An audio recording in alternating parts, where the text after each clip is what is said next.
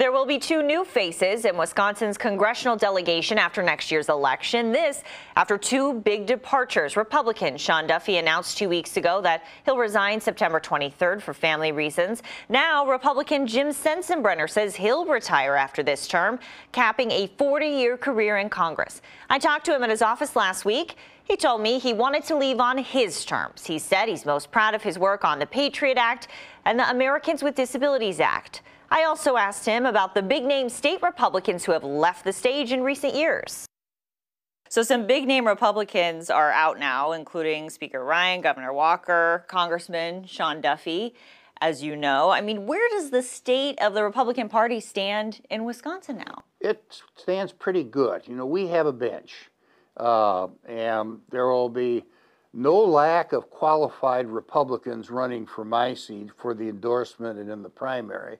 And I would imagine that there will be 3 or 4 Republicans running for Sean Duffy's seat. He said the race to replace him could be a scrum. Matt Smith reports the 5th District is an uphill climb for Democrats. Okay, hey, time out. The second longest serving member of the House. You promised. Remember? Wisconsin Congressman Jim Sensenbrenner has never shied away from confrontation. You can either sit down and wait your turn or go out in the hallway. Or his constituents. No, they should not be released to the public. But one battle he says he'll stay out of is who will replace him. I'm not going to support anybody. You know, I give them all advice. Don't kill each other. That's very important. The field of potential Republican replacements could easily surpass a dozen in a strong Republican district Sensenbrenner has held for decades. It would be hard to believe that the blue wave would become a blue flood.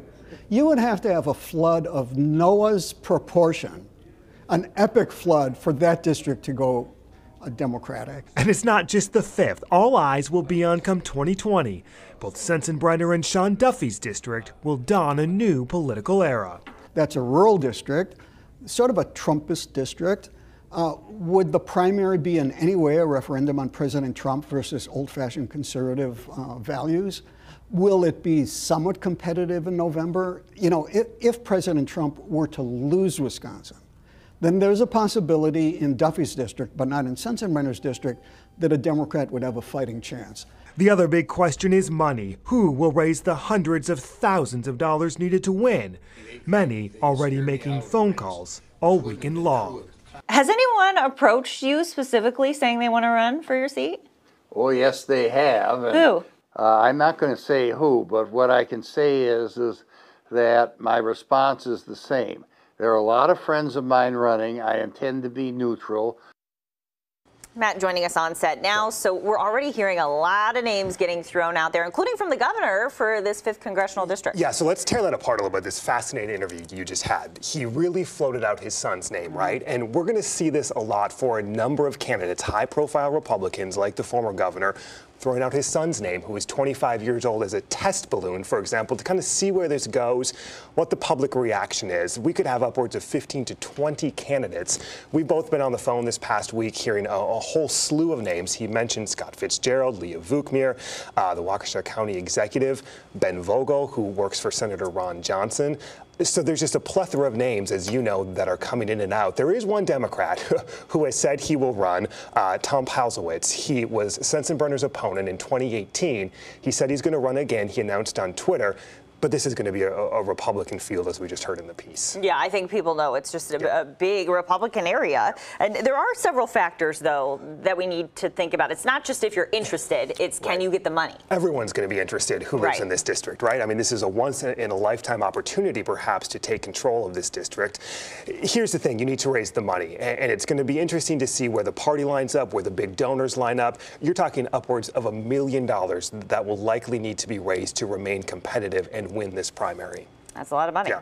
Okay, Matt, so let's switch gears a little bit and talk about another really competitive race, the Milwaukee mayoral race. Democratic State Senator Lena Taylor made it official last week. She will challenge Mayor Tom Barrett. Let's hear from her. This is not my Milwaukee, and I will not sit on the sidelines and watch us expect to take this as our status quo. Mayor Barrett hasn't officially said if he's going to run again. Yeah, all indications are that he is going to. He has hundreds of thousands of dollars in the bank. He told our Kent Wayne Scott last week that he's going to make the announcement on his own time. The question will be money again. Can any of these other candidates raise anywhere close to what he has? And if you look at the history of Milwaukee voters don't just replace their mayors. There has to be something catastrophic or a new election, a clear field to typically do that if we look to history. All right, it's definitely a race we'll be keeping an eye on. Thanks, Matt. Next, the help that's on the way for Wisconsin farmers.